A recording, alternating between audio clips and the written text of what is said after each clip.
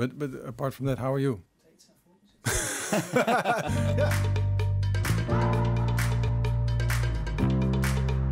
Yeah, well, thanks for allowing me to come to the office. I mean, this feels like going to the Bahamas or something. You're welcome. Shall we dive in? Sure. How was the quarter? How did we end 2020? You mean from a business point of view? Yes, give me the headlines. I mean, clearly profit remains at subdued levels compared to the situation before the crisis. But a number of good things to mention. Good primary customer growth and more digital interactions. Good fee growth, cost under control. And we've established ourselves as a clear sustainability leader. So overall, I think we had a very good quarter. That's a whole list.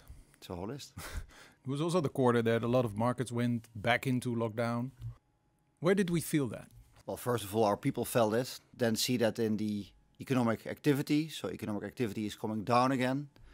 Not as dramatic as we've seen in the first half of this year, but still. But yeah, we have, of course, we thought there was light at the end of the tunnel.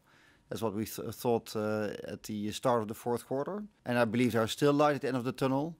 But the exact end of the tunnel is still a bit unclear. We don't know where the finish line is of all this.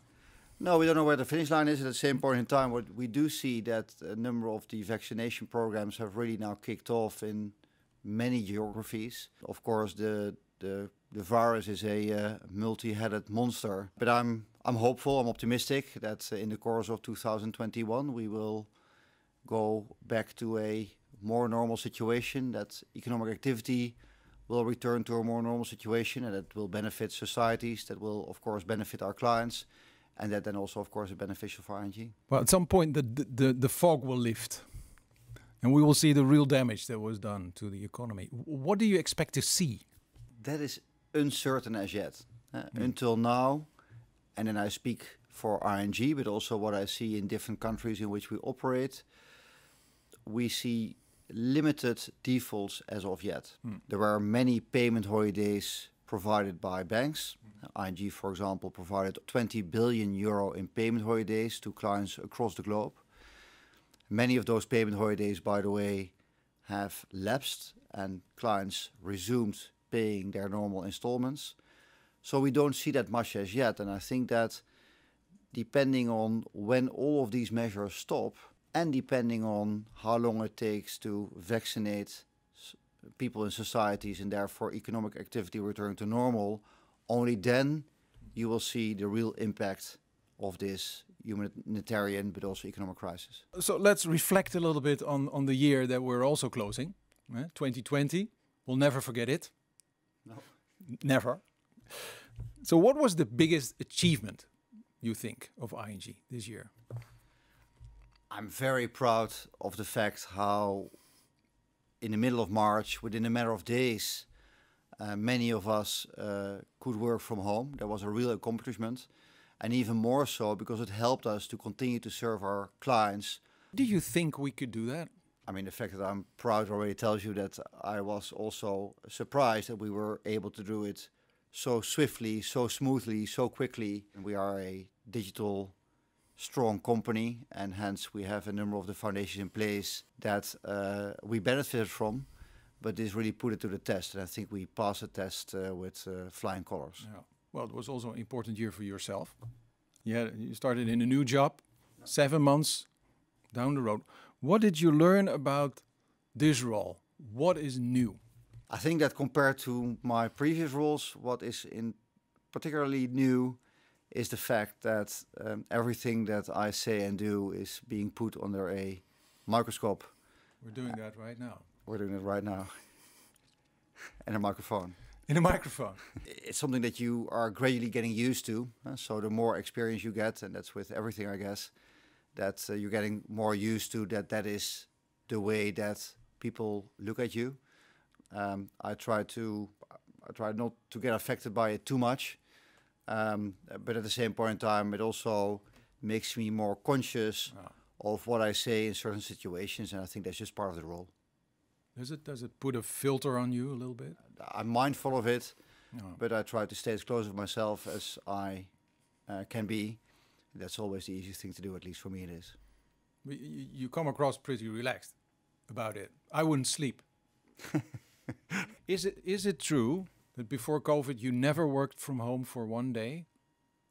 Yes, I think so. The I just rumor cannot goes. recall that I worked from home one day. Yeah, Why not? I was used to it. I thought that it would work best if I would be surrounded by colleagues that would support teamwork, that I would miss out on information if I would not be at the office. And now you've done it for 7 months under very difficult circumstances, if I'm right. Mostly from home, mostly. Yeah. And how do you feel now? It's depressing, right? Right. It's not necessarily depressing, but I think that I have what many people have. The fact that you are working at home is quite efficient and you go through all these meetings, so it's efficient and you don't need to travel, so you don't lose too much time. On the other hand, there is a lack of informal contact, so that you don't really hear how people feel, what their ideas are, what is the fabric and what's happening in the organization, and that's what I miss. I think that's what everybody has. Say at some point in time, it's safe to go back to the office. Will you say bye-bye working from home? No, we believe that working from home will continue. Of course, currently it is 100%, or it's mostly for people to be working from home. We have said that we believe there will be a balance, and what the exact balance will be, we do not know. And as soon as we're able to work from the office again, we're going to do experiments to see how that will work out, and that will then determine what the balance will be in working from home and working from office.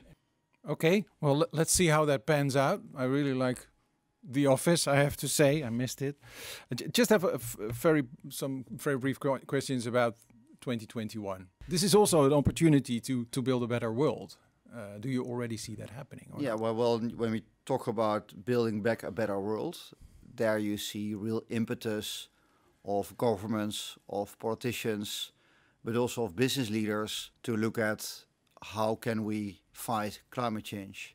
And for example, I was in a virtual session of the World Economic Forum last week, and typically that would be physically in Davos, but last week it was behind my screen. You didn't have to bring your fur coat this time. No, I was at home, and there I had a session with a number of business leaders from all across the world, and you can really see that many people are working towards building back better, to see how we can adjust our processes, our interactions, our businesses to fight climate change, and I think it's really important. What tops your list of things to do for 2021? Building out our digital offering. So working to becoming a data-driven digital leader. That tops my list. Yeah, and why that? Digital journeys will help us to get more personal, more smart, and more easy interaction with our clients. The time in which we approve loans, for example, mortgages, and we call that time to yes, how long does it take to approve a mortgage, and then time to cash, how long does it take to actually provide the money for that approved mortgage. And if we can bring down the time in which we provide that service, time to yes, time to cash, then we will have an improved customer experience on that particular journey. Now, to become a better digital leader, we need to work with data. And data helps us to develop those customer journeys. Data also supports to drive innovation, and innovation can then be in the areas of, for example, analytics or robotization. And data is helping to keep our bank safe and compliant. For example, we can use data to fight financial economic crime. So data-driven, because it will also help us to become a digital leader. And I'm an IG client. It's going to make me happy as well.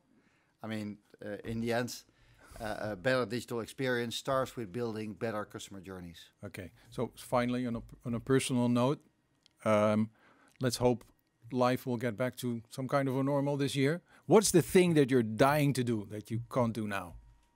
Visit my parents. You're not visiting your parents at all? No, I have visited my parents in the last 6 months, I think once, and only at a relatively large distance. So I would be very keen to see them again. It will happen this year. I hope so. See you next quarter. Thank you.